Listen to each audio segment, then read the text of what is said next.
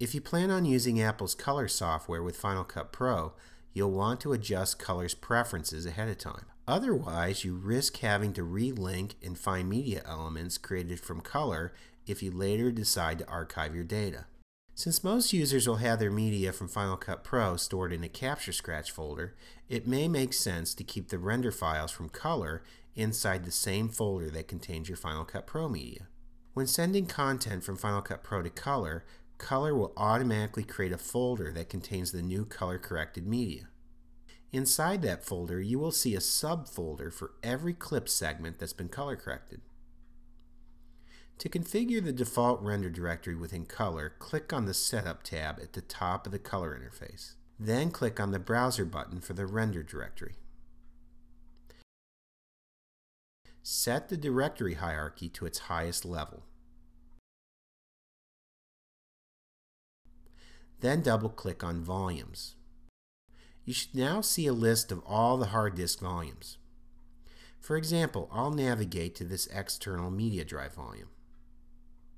Set the default render directory to the same Capture Scratch location that you are using for Final Cut Pro.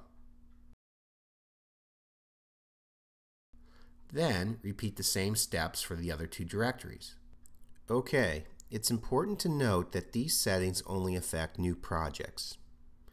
If you want to change the render location for the current project, navigate to the bottom of the Setup window and change the tab from User Preferences to Project Settings. Then click on the Project Render Directory button. Again, you'll want to specify where you want the render files to go.